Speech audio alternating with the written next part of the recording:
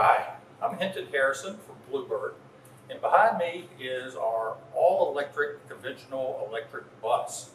Today we're going to go through how to start an electric bus and go through some of the interior features of that bus. One key point of an electric bus is how quiet it is, to the point where it's almost too quiet. But one of the features that I wanted to point out to you before we do that start is in our front grille, we have what's called a noise generator. And this noise generator turns itself on and off depending on what the bus is doing. So for example, when the bus is sitting still or it's doing less than 18 miles an hour, the noise generator emits a sound that's loud enough for the people at the bus stops or on sidewalks to hear the bus coming.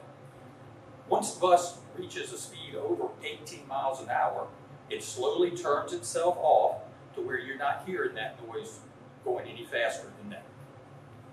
So now let's go inside and start the bus.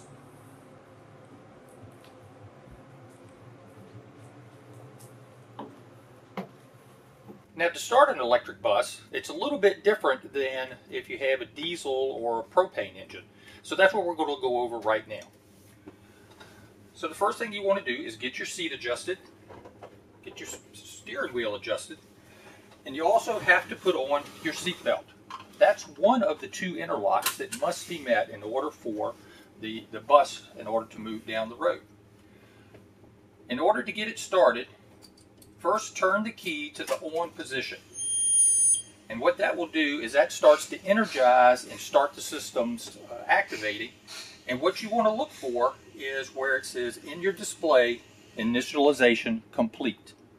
Once you see that, go back to the key and give it about a 1 to 2 second turn and release it.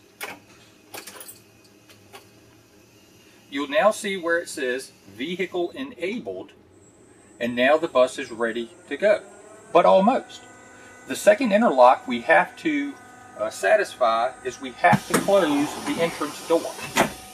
If the entrance door is not closed and your seat belt is not on, we will not be able to put the gear selector in either drive or reverse.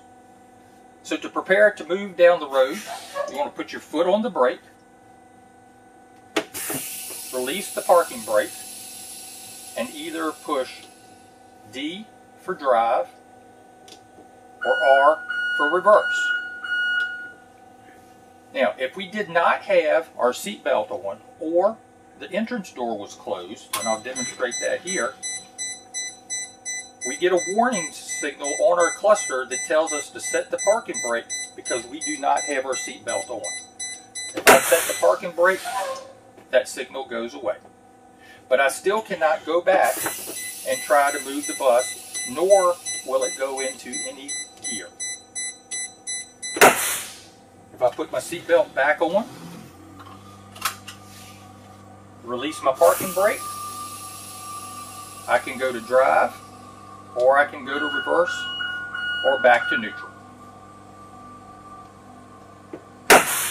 So one of the first things you'll notice when you're driving an electric bus is just how quiet it is. You hear a little bit of road noise from the tires. You hear a little bit of a rattle as you're hitting a few of the bumps. But that's one of the nice things about this, is now you can concentrate on the road and also the passengers. The other thing we need to point out is we have replaced the tachometer on the electric bus with an efficiency meter. So we want to try to keep that meter as close to the green and the amber as possible. When we get a little heavy-footed with the accelerator, notice we get it to a very inefficient range. We want to stay in this range as much as possible, and also, as we're speeding up, we want to coast into our stops as much as possible, which allows the motor to turn into a generator that puts electricity back into the batteries that extends our range. We're going to make a turn up here in about 1/4 of a mile, and I'll show you what I mean about how the motor will turn into a generator, because right now we're burning about an average amount of electricity, and then we want to coast as much as possible, and we'll watch that meter come into the green. So right now, coasting, the meter has come over into the green, and our regeneration is also acting like a secondary brake.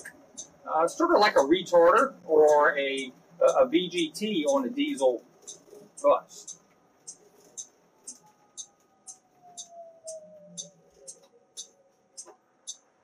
And again, I'm going to make a demonstration on how not to drive it. It makes it very inefficient, and it also reduces your miles. Notice my gauge is very much into the amber range. It's fun to drive, but it's inefficient.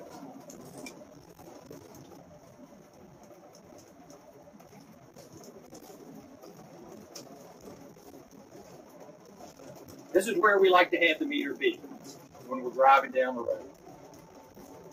So if we're in the back roads or you're in a hilly area, you're not going to want to drive this bus too much different than what you drive your other diesel or propane buses. This bus, once you drive it the first time, you'll notice it has a lot of power. So you getting up the hills are going to be a lot easier with this bus. You're going to move pretty well. It's going to be able to pull out in traffic really well, especially if you have to pull uphill. It's a little difficult to show here just talking about it. It's definitely something that you must experience in order to get the full effect out of it. And we're going to show here that I'm approaching this intersection. Notice I'm coasting as much as possible, very light on the brakes. And we're going to go around this turn. What we're going to do is we're going to show that we want to accelerate very slowly. We want to keep our gauge pointed up just about as much as possible. So yes, it is a little bit slow, but we're trying to save the batteries and extend the range as much as we possibly can.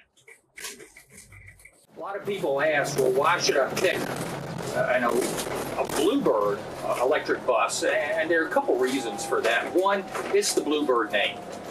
We've been around for years. We were the first with electric buses back in 1994. And when we built this bus and we put an electric motor in it, we did not sacrifice any of the safety features that all of the Bluebirds have. So the body that this bus has is the exact same body that all of our Bluebirds have. It meets the Kentucky pole test. It meets the Colorado racking test. So we wanted to make sure that everybody understood that even though it doesn't have an engine in it, it's still the exact same body, the exact same seats, with the exact same safety features as all of our other Bluebird buses.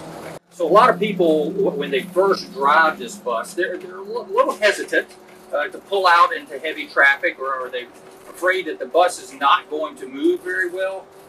But when they get in it and they actually get behind the wheel and they drive with it, then they understand that this bus actually has more acceleration and more power to start with than what the diesels and the propanes do. So sitting here checking the mileage and looking at the bus and how we did with it today, we took a note of that we drove 16 road miles today. But our batteries saw that we only used 11 miles worth of electricity out of them. And all that is because of our regeneration process on this bus. So while the bus is coasting and you don't have your foot on the accelerator, the motor that pushes the bus down the road turns into a generator. And that generator makes electricity and puts it back into the batteries to be consumed a little bit later. So all that electricity that we can make with the motor while on route, that if we drive really slow, we don't take off too quickly, and we keep our top speeds down, we can put quite a bit of electricity back into our batteries for a very efficient style electric bus. Thank you for joining us today on our Bluebird all-electric ride and drive. If you'd like more information, please go to our website at www.blue-bird.com.